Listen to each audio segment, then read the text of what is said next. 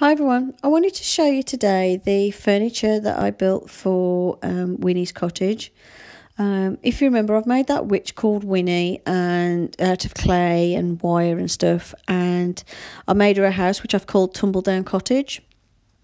And the reason I've called it Tumbledown Cottage is because it does look quite broken and dilapidated, but it is held together by magic, so it's not, it's not going to collapse, even though it looks, and it's really strange with odd angles and shapes to it and everything. And obviously I've made it so it looks like it's made out of old wood. It's covered in cobwebs. I'm going to put some gargoyle things or some such on the outside at some point. But for now I'm working on the interior and making sure I've got furniture and stuff. Because all I'd previously got is I've got a spell room sorted, apart from some stuff I need to put on the walls.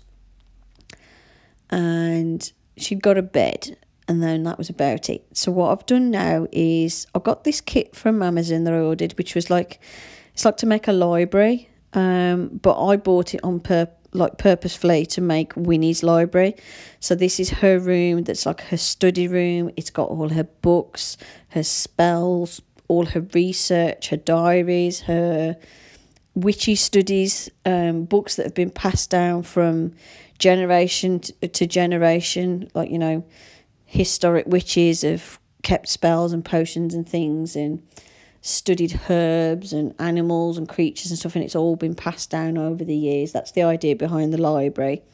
And it's a place that Winnie would go when she needs to work on a new potion or a new spell, or she's got to revise something. Maybe someone's asked her to help her with something, but she's not quite sure off the top of her head exactly which spell to use or which potion. So she's got to do a bit of research and figure out exactly how she can help. The idea behind the idea I have for the character in my head of Winnie is that she's not an evil witch. She's quite friendly. She's very helpful. She loves to help people, and she will do the best she can. So if someone comes with her, maybe they've got an infection in their foot, or their house is haunted, or maybe for some reason their crops are failing, they'll come to her and she will either cast a spell, come up with a potion or a lotion. She would do something to help the situation and help the people. And she has all this knowledge and all this information in her books, and it's all in this big library where she's got shelves of endless potions and knickknacks and books and all that sort of thing. So what I'm doing here is putting together the big corner unit, which is it's like two bookcases that join together around a corner shape, and it's got like a cupboard built in. Now the cupboard, you can't open it from the front. It's just like a frame for the door, and you stick a piece of perspex on the back, which is what I'm doing here, and then glue it onto the front. So obviously if I want to put anything in that cupboard, I have to put it in from the back, which is fine because the back is open. It's just pushed against the wall. I'm working out exactly what I want in there. I'm thinking I want some potion bottles that I'm going to make, maybe some creatures, or maybe jars of I don't know, bat wings and unicorn teeth, or I'll put some weird and wonderful creations in the cupboard.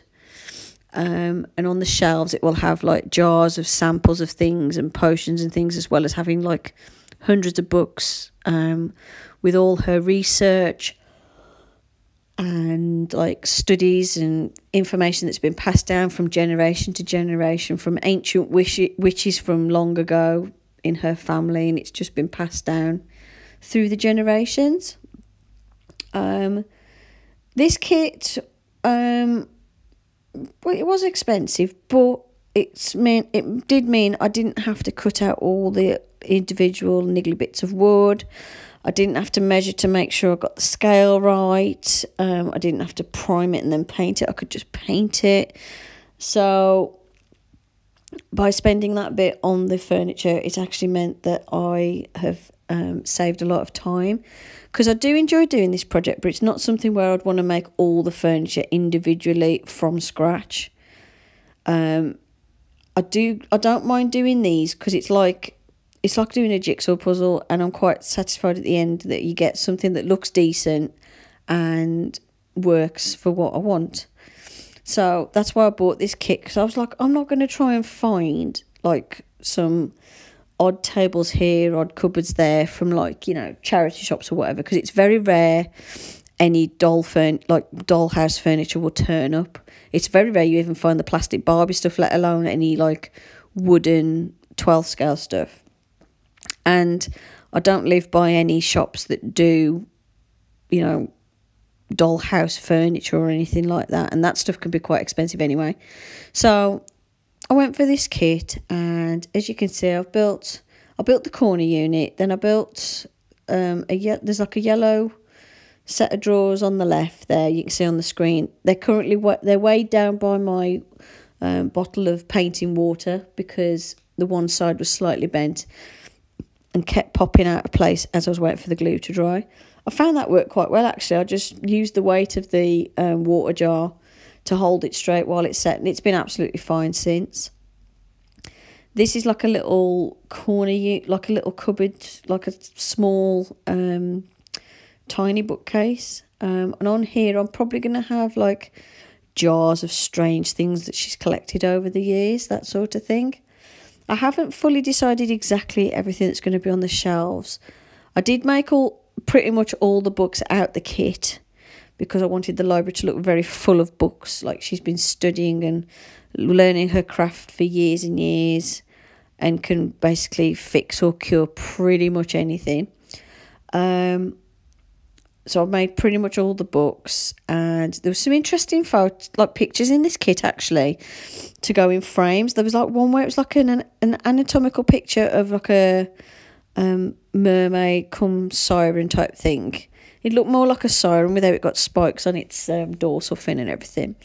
So I thought that was really interesting, because that's like a mythical creature, and obviously that fits in with the theme. There was some more where it was like insects, and they were drawn as like studies, like anatomical studies as well. So I thought those were quite good. So I framed those and stuck them on the wall in Winnie's library. So maybe she studied herbs and insects and mythical creatures, and there's a picture of an owl on the wall as well, and the idea behind that is maybe that's an old familiar of one of her relatives, that sort of thing. Because I want to get pictures on the wall as well, and shelves and that sort of thing. In the kitchen, I used one of the pieces out of this kit actually, because it didn't look much like a library piece of furniture. It looked more like a piece of kitchen furniture with the cupboard at the bottom and the two shelves above it. So that's fitted really well into the kitchen, and I've got pots and pans on there. All I've got to get for the kitchen now is some sort of chair. There's only a stool in there at the minute. I want to get some sort of chair, a cauldron, and some sort of like wood burning type stove. And I have seen one I can order actually, which is like a little wood burning stove. It's only between £3 and £5, which is nothing. And I'm going to use that, because the idea is like her house is really old. It's like an ancient house.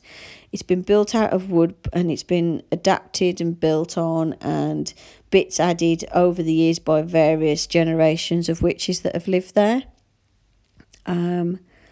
So I want the inside to look quite old, and I don't want it to look like it's got anything modern in there. So there's no modern heating or anything. It's all like wood burning stoves, open fireplaces, that sort of thing.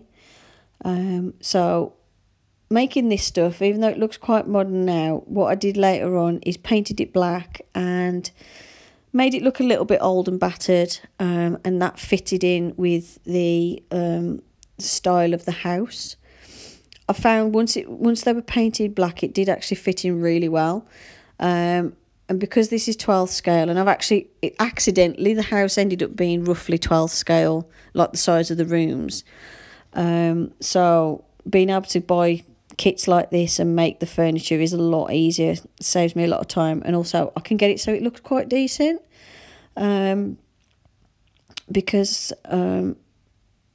obviously I don't want to put stuff in there that's too big, but I don't want to put stuff in there that's too small. The only thing I have found is I'm probably going to have to make a new Winnie because she's too big for the house. She didn't look too bad when it was empty, but like sticking this furniture in and she stands next to it, she looks like she's a giant next to it, like, you know, in a tiny library.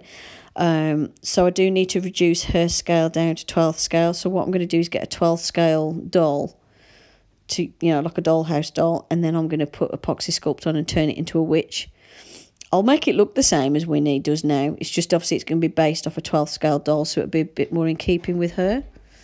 And yeah, so this is the furniture that I've been making. And then after the glue set, I just painted everything black. And I'll show you a picture at the end of what the furniture looks like.